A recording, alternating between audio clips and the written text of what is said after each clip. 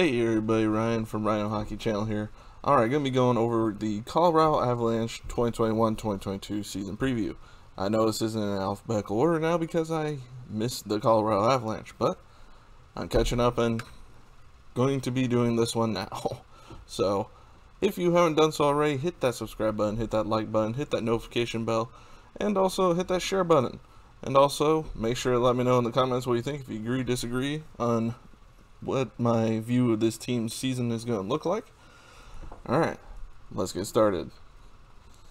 Alright, so this is who they added this year. They added Mikhail Maltsev and a 2021 second round pick from the New York Islanders for Ryan Graves.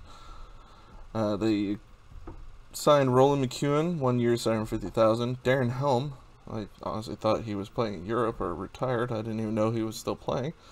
Or, well, I knew if he was in Europe, but that was about it. I didn't know he was in the NHL still. But 1 year, $1 million.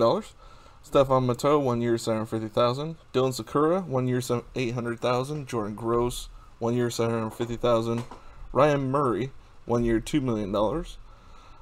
Andreas Wingerli, I'm not sure if that's pronounced correctly. Wingerli, maybe. 1 year, $842,500. Kurz McDermott was acquired from Seattle for a 2023 fourth round pick, and Darcy Kemper was added from Arizona from Connor Timmins for a 2022 first round pick and a conditional 2024 third round pick. Honestly, that Kemper one is probably going to be the biggest one addition for them, but we'll see. Ryan Murray might be a good defensive addition.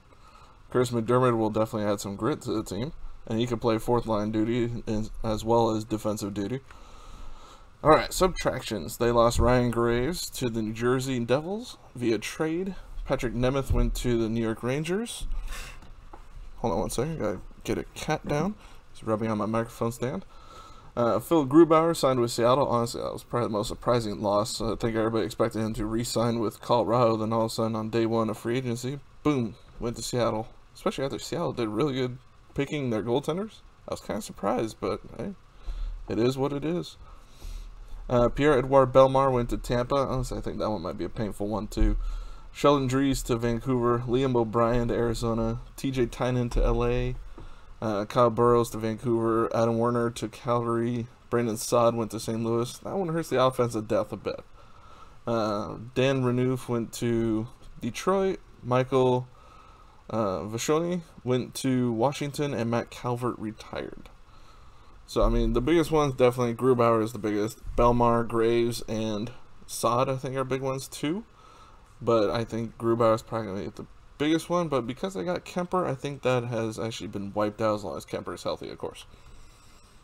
They re-signed Tyson Jost to a 2 year, $2 million contract. Gabriel Landeskog was re-signed 8 years, $7 million per. That's actually a fairly good price for what you get there. Cale Makar, 6 years, $9 million. Jason Megna re-signed 2 years, $750,000, and Dennis Gilbert 1 year, $750,000. I think the $9 million contract they gave Makar, I think he may be worth that at some point. I'm not sure that you want to do that as a second contract with the guy, but I mean, is that or lose him, I guess. So you do what you gotta do. Salary cap situation: they are currently sitting at $79 million, so they have a couple $1 million in space. That's not too bad. Definitely does not hurt to have that little bit of wiggle room. After this year, it's probably not going to be existent after this year. Another cap? Really? Hi, Blaze. Alright, this is the forwards for this year, according to capfriendly.com. Of course, this is not based on who's actually made the team. This is just based on NHL contracts that they have. Of course, you got Mikko Rantanen, Landeskog, and McKinnon. It's still amazing to me that McKinnon is the third highest paid forward on this team. Was the second highest last year, now third. So, you gotta imagine he's gonna ask for more in 2 years. But still, as of now, only $6.3 million for McKinnon. That is a steal of a deal. You have Andrei Burakovsky, Nazem Kadri, Valery Nichushkin, Darren Helm, Stefan Matteau, and Kiefer Sherwood, all UFAs after this season. They have one RFA and Mikhail Maltsev. That's it. In the forward area. I haven't gone over the areas yet. That's just here. Now, Burakovsky, I would be shocked if they did not re-sign him. Nazem Kadri, oh god, screw them again in the playoffs this year like he does every team he plays for in the playoffs. But still, I think they may want to keep him, but that may just depend on how his season and his playoffs go. We'll have to see how that one works out. Nichushkin, I think they'll keep. Helm, I think they'll keep him. I'm surprised they gave him $1 million, honestly. Alright, let's see. On the defensive side, Makar's shiny new $9 million contract for 6 years starts this season. Eric Johnson is on there. I'm sure he'll be injured at some point, and I'm not trying to make fun, but that's just the reality of Eric Johnson.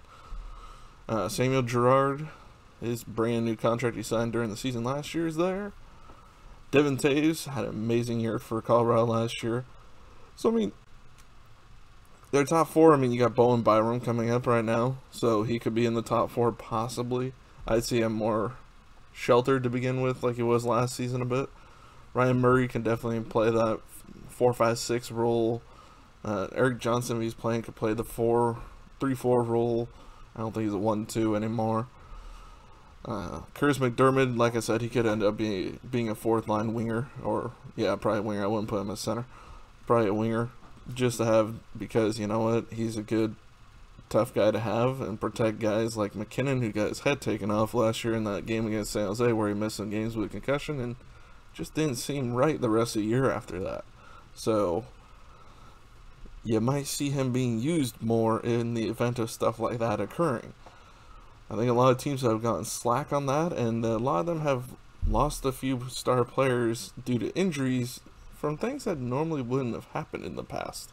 So, you might see guys like McDermott getting a little bit more of a push, especially with someone like Tom Wilson running around the league. Then, of course, you have on the goalie side. Now, I'm not saying he's going to go after Tom Wilson. I'm just saying if it was like the Rangers, they probably had a choice of McDermott or Reeves. Reeves has more of a history with him, so why the heck not? But still, I'm just saying as an example. There's other players in the league that do this type of stuff that Wilson does. Just use it as an example. Goalie-wise, you have Darcy Kemper and Pavel Francouz, and both are UFAs after this season, so Kemper has a good season and is limited in his injury time, hopefully very, very limited. Then, same with Francouz, because he missed all last season, so hopefully he'll be healthy. Then, of course, they have, oh god, I didn't realize they had Jack Johnson on a professional tryout. Just no, Colorado, just no. I'm sure even your fans are saying, please, God, no. Artem Anisimov, I guess he could still be a serviceable third, fourth liner, I guess. He's not the guy who looked like he had scoring potential in the past and just didn't amount to that potential. Alright. On the non-roster forward area, Shane Bowers, a guy who might get a few games here this season, is an RFA after this season. Alex Newhook, I have a feeling he's going to be starting the season on the team. They had Jean-Luc Foudy down there too. Martin Kaut kind of needs to figure out his game at this point. Otherwise, he's going to be a throw-in for a trade at this point. Andreas Wingerli, or Wingerli, however he is pronounced, I'm not sure. But he's RFA after this season. Dylan Sakura, UFA. Nicholas Henry and Logan O'Connor, both RFAs. On the defensive side, Justin Barron. Maybe he might get a game tryout just to see. I doubt it, but I think they'll send him down for another year. I don't think he's quite ready yet. But they have Roland McEwen and Dennis Gilbert and also Keaton Middleton, all RFAs, and Jason McDonald is a UFA after this season. And on the goalie side, you have Jonas Johansson, who did play last year and didn't look terrible for them. Looked terrible for Buffalo, but no offense to Buffalo fans, it's not hard to look terrible with that team. And Hunter Miska are both RFAs after this season. Alright, in the 2021 draft, this is how Colorado drafted. They actually had their first round pick this year. Wow, a playoff team actually keeping their first round pick. That's a miracle. Oscar Olsson, they picked at number 28. Then you can see the other three they picked, including a Taylor Makar. Gotta wonder if he's related to another Makar on this team. Maybe, maybe not. I'm not sure. Alright, this is how their draft picks look. They do not have their own first round pick next year. Their second round pick is a conditional pick. We'll have to see how the conditions work out. They do not have a fourth this year, but they have their own third, fifth, sixth, and seventh. Next year, they have their own 1st, 2nd, 3rd, 5th, 6th, and 7th. No 4th round pick. And then in 2024, they have their own 1st, 2nd, a conditional 3rd round pick that they could lose, and a 4th, 5th, and 6th, 4th, 5th, 6th, and 7th round pick of their own. So they're missing some picks, like they're missing their first this year. Understandable. Kind of surprising they didn't lose their 1st round pick last year, but it is what it is. Alright, this is what, according to Cap Friendly, once again, go check them out if you have any cap related questions. They're a very good resource. This is what their lineups look in the depth chart area. You have first line, this is unquestionable, this is definitely the first line. Landeskog, McKinnon, Rantanen. I mean, McKinnon had a down year, it felt like, and in 48 games, he had 65 points. His goaltending was down, or not goaltending, wow. Goal scoring was down, so there's that, but his playmaking did not seem to suffer much. But his shooting definitely did not feel like it was up to par of the last couple of years, at least. On the other hand, Mikko Rantanen, his playmaking went down because of it, but his goal scoring went up. So, win-lose in that situation. And Gabriel Landeskog, another solid year, 52 points. On the second line, you have Burakovsky with Kadri and Compher. Kadri's still not really producing along the lines they would expect from a second line center. I mean, 32 points in every single game last year, 56 games. So I feel like that wasn't good enough. And in the playoffs, he just really screwed up again. Burakovsky, great year, 44 points in 53 games. Can't complain there. And Compher, I would not be surprised if you end up seeing Newhook playing there if he does well enough in camp and he shows well enough in the regular season. As of right now, they have him 4th line center. But I can see him playing wing there, then moving Kadri over and putting him in center, or moving Kadri down to 3rd line. You never know. Nichushkin, right now, they have on a 3rd line with Jost and Helm, and 4th line, Maltsev with Newhook and O'Connor. So, there's that. Newhook had 3 points in 6 games last year. See if he can improve upon that. I mean, he was a +5. I mean, granted, this is one of the higher scoring teams, so it's not hard to be a plus on this team. But still, good to see that. That's a good sign. On the defensive side, you have Devon Toews with Kale McCarr. Okay, I can see that being a good pairing. I think they were they paired together last year? It makes sense, because Toews is a pretty good two-way defender, and McCarr is a good offensive one. And not slouch defensively by any stretch, but he definitely is a very good offensive defender. And you definitely want to give someone like him more leeway by having a either two-way or a stay-at-home defender paired with him, so it makes sense. Samuel Girard with Eric Johnson is a second pair, according to Cap Friendly, and Bowen Byram and Ryan Murray on the 3rd pair. Murray actually had 14 points with New Jersey last year in 48 games. Not terrible. He wasn't known for offense anyway, so it's not surprising. Darcy Kemper last year, 10 and 11 with Arizona. So I bet you he's going to improve upon that. If not, he may end up being traded and they may go for another goalie. Wouldn't be the first time Colorado's gone after a big name goalie during the regular season. Patrick Waugh, sorry. And then scratches, they have Mateau, Sherwood, and McDermott. And for some reason, I have a part of training camp on there. That's not supposed to be training camp. Those are PTOs. So, those are there. Alright, in the minors, this is what they have. You can see Jason Megnan played games last year, as well as Dylan Sakura, but those were with other teams.